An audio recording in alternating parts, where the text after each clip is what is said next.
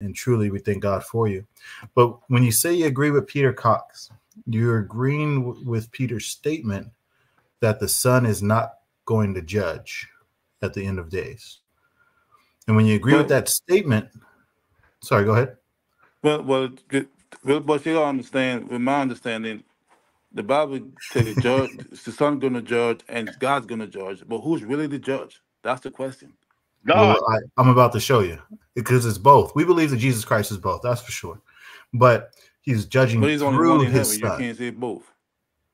Well, yeah, because Jesus Christ is God the Father. He was. If you're talking about the Son, you can't say the Son is still God the Father. He was God the Father. You can't say. I'm gonna show you guys how he's still. I'm gonna show you how he's still both. And when I say show you, we're gonna go to Scripture. We're not gonna go to TNT. But make sure you rightly divide it. Open it up. That's what you're for here, Peter. You're here to open it up. God bless you. So, all right. This is where we've been on. We're going to stand on this square. We're not moving from this mark. For the Father judgeth no man, but hath committed all judgment unto the Son. Now, when you guys say the Son's not judging, not only are you disagreeing with this, but you're also disagreeing with the next verse, that all men should honor the Son, even as they honor the Father, meaning the same honor. Hold on one second, Peter. I got you.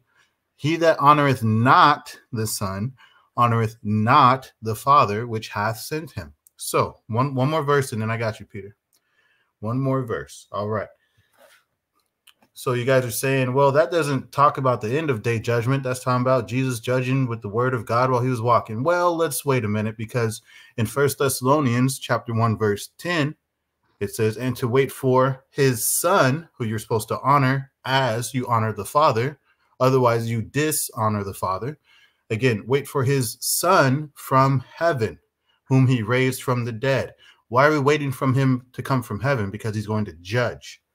Even Jesus, which delivered us from the wrath to come. One more verse, and then I got you, Peter Cox. Those who say, well, the Son of, he's no longer together. They're no longer together anymore. Well, Scripture says different. And I love you, brothers, but I'm going with Scripture.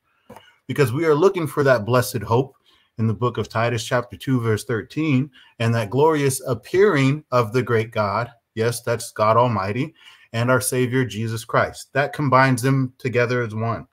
All the scriptures I've said combines them together as one. Now, we believe Jesus Christ is God Almighty, but some of you are saying you don't believe that he is coming back to judge as the Son. It's going to be God the Father through his Son, and that's what Scripture says. No, the Scriptures don't say that, son. Let me ask you. Okay. Help me open it up then, Peter. All right. You was right at first. That Scripture was talking about before he died. All right. He said, because he sent him in the world. God never sent the Son of God into the world after he died. Never. For what? To send him in to do what? He has no more use for that body. After he died, it did the work. The body rose, though, Peter. Yes, the body rose, but the Son of God didn't. The work that the Son of God had to do was done. It was finished. The only thing was left was a natural dead body of what once was the Son. But you also said, wait a minute, was it? Just because God raised up that body, he didn't raise up the Son. If he was to raise up the Son, he would have to raise it up just the way he raised up Lazarus. That's what you're saying. Hold up. That's what you adding. All right. Then what did the Son consist of? Nobody said I got to raise it up the way I raised Lazarus. Nobody said that but Peter Cox. To be the same one. Before to be the same one, it had to be raised up the same way. That's what you're saying, Peter Cox. Then how is the Son going to be raised up if he's not with flesh and blood and a natural breath of life like he was walking around? Glorified body. He was walking around. Wait a minute. Was the Son of God a glorified body walking around? It wasn't flesh and blood? Then what happened to the flesh and blood then? Okay. We're going in circles, Peter. What happened to the flesh and blood? Because that's what the only thing the Son of God consists of. So when you say the Son of God, that's what you're adding, brother. That's what you're adding. But the Scripture says that the Son is coming back from heaven. So no, what's coming back? It doesn't say that. what's coming back from heaven? Watch this now. It says what's the Son. coming back from heaven. Maybe I got to slow it down. All right, my fault. If the Son of God, watch this now. If the Son of God is coming back from heaven, show me when did he go to heaven? Okay, we know when he went to heaven. No, show me. Give me Bible chapter and verse. Yeah, the Bible didn't say. Ascended up into heaven. It said God received up. Sorry, go ahead, brother. 1 Timothy 3:16 tells you who went to heaven, and Hebrews 5:7. It said God, which is God Himself. But when we stand on the baseline that we all agree that Jesus Christ is God, then there you go. That fulfills that. So who, according to 1 Timothy 3:16, who was received up into heaven? The God or the Son of God? They are one, Peter Cox. No, they were one. They were one when he was walking around here in the flesh. So it when was one God. Wait a minute, watch it. When it said they are one, it was one God with two natures at that time. When Thomas had, he only had one nature, spirit. What happened to the flesh and blood? Okay, so I'm saying though, when the spirit got back into the body of Jesus, they were no longer one? No. Then what happened? Just because he got back in his own dead body, for it to be one, that Son, that natural breath of life had to come back in it. Then they would be one again. They're still one, Peter Cox, but he's no flesh and blood. That's the part where. Watch it. Wait a minute. Watch this. All right. If me and you, Bishop Johnson breaks it down like this. Okay. If there's a house, and me and you stay in that house, all right? Then me and you leave the house. What's left? It's just a house. Okay. It's just the house. It's neither your house nor my house, right? Right? Yeah. Now, if I come back in the house and you don't, who the house belong to? It's my house. Now, let's take that body. Peter, hold on, man. Watch this. Two lives. I don't know where we went. This wasn't you ready to tell. All right, go ahead, brother. Go ahead. Two lives were in that one body. The life of the Father and the life of the Son shared that one body. When the Father left the body, the spirit, or I try to say two spirits was in that body. The spirit of the Son, which was the natural breath of life, and the Spirit of God, which was the Holy Ghost or the Spirit of Christ. All right. When God left the body, now it was one spirit left in that body. That was the natural breath of life. So now that's the house. Two lives were sharing that house. Now, when God left the house, now only the Son that was in that body. He was in that house with that temple.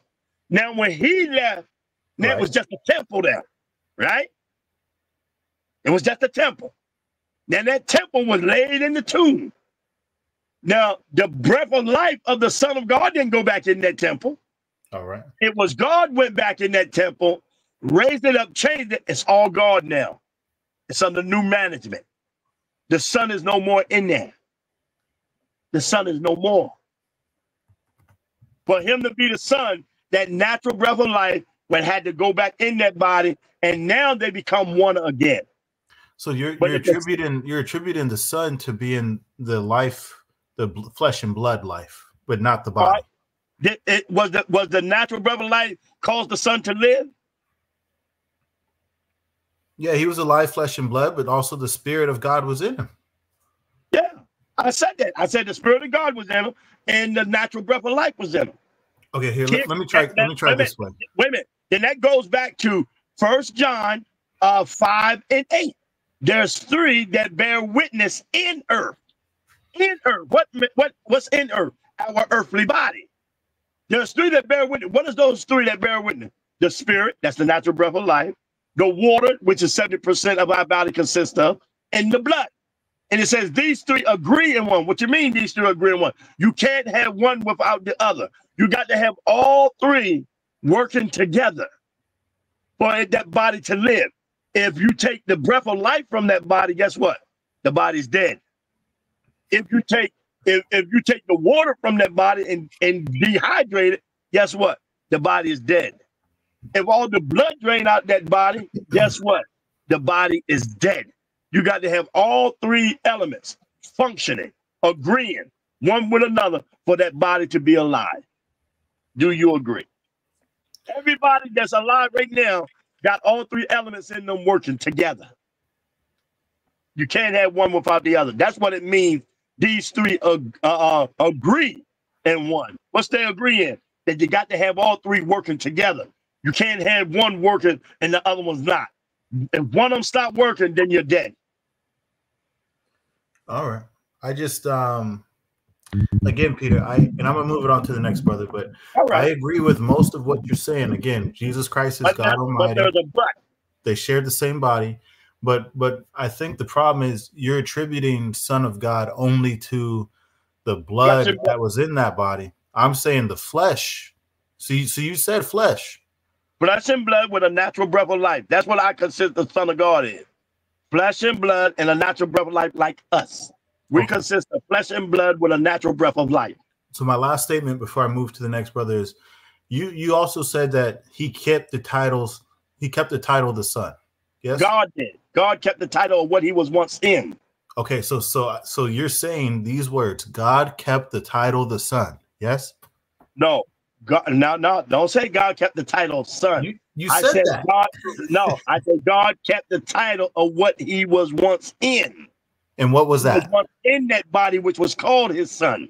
Okay, so you're saying it in a different way. You're saying just because God kept the title Son, that don't mean he hold up. You finally said it. That's what you're trying to say. That's what you're trying to say. No, you said, if he kept the title, then he got to be still the Son. No. He just kept the title of what he was once in. Okay. He was once in the Son. Okay, so you're saying he kept the title. Remember what the centurion said. Truly, this was the Son of God. Then he turned around and Mark. He said, truly, this man was the Son of God. Then another student said, this was a righteous man. Hold up. Now you're adding. It didn't say man. Those are three. Wait a minute. All right, hold up. Don't be adding. Hold up.